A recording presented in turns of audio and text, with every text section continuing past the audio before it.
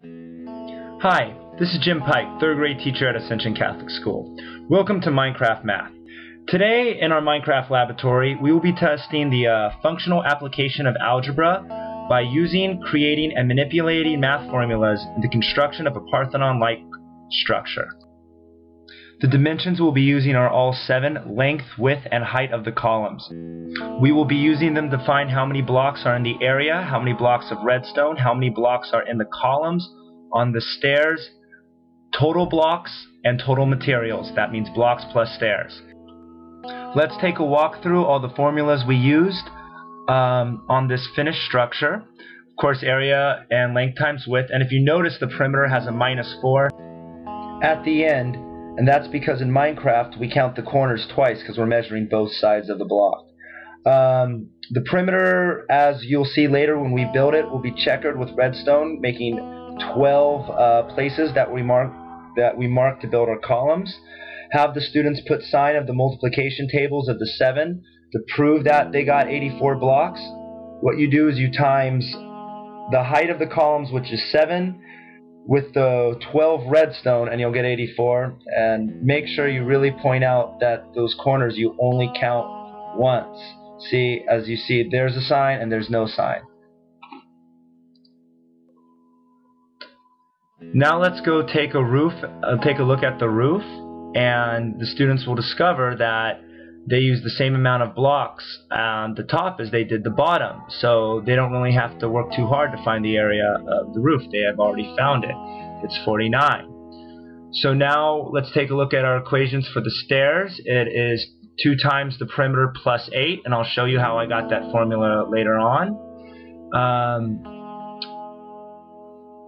And the total blocks, we have 2 times the area, one for the floor, one for the roof, plus C, which is the number of columns. And we got a total of 182. 182 plus 64 stairs equals 246 total materials. Now let's build this bad boy. I'm going to start off by making a checkered perimeter of redstone that will eventually be 7 by 7.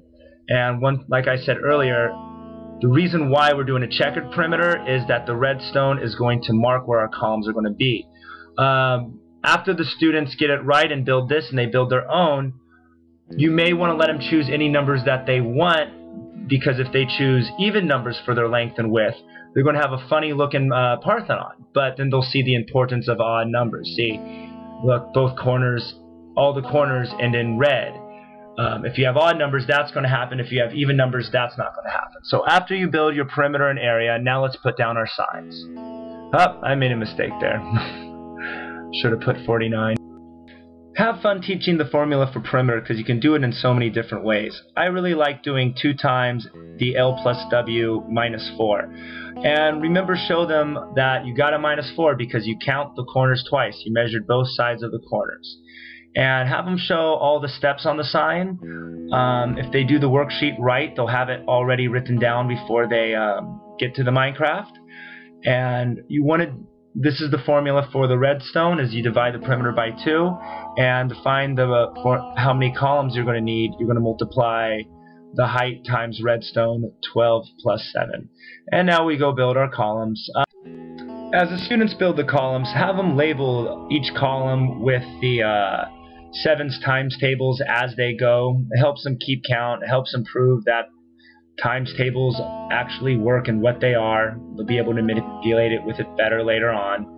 But I'm trying to save us some time, so take a look how it looks on the finished building. Now we're building our roof. Start by putting a perimeter around your columns. And the kids will see that the dimensions are the same, so finding the area for the roof would be the same as finding the area for the floor. Now I'm going to put a dirt block in the corner so I can start my second tier, or second level of shingles. That dirt block acts as a scaffold and lets us have it pop up and gives us a cool pyramid look on the roof. Later on you can find volumes of pyramid structures as well with Minecraft, and voila, our structure is almost complete. We just need to decorate it with the stairs that wrap around the top and the bottom perimeters. To show them how to get the formula for the stairs, I like to point out what we know. We know that what the perimeter is. So I'm going to put the stairs, one stair on every block. As you see in the corner, that redstone already has one, so I go to the next one. The students will see that they will need 2 more blocks in each corner to complete the stairs. So you got your algebra formula, perimeter plus 8. And because we're building 2 perimeters of stairs, one around the top and one around the bottom, we'll know how to find the total stairs by stairs equal 2 times perimeter plus 8. You saw that equation in the other sign, and you'll see it on the worksheet that will go along with this. And we're finishing up our stairs here. Make sure you aim low and where you want the back of the stair to be. If you aim high, it will be upside down. If you aim to the side, it will be sideways. So aim low and where you want the back of the last stair to be. So let's take a look at our finished little Parthenon at sunrise in the rain. And look in the background and you can see some other structures that my students and myself have built. Thank you very much, and I hope you enjoy Minecraft Math.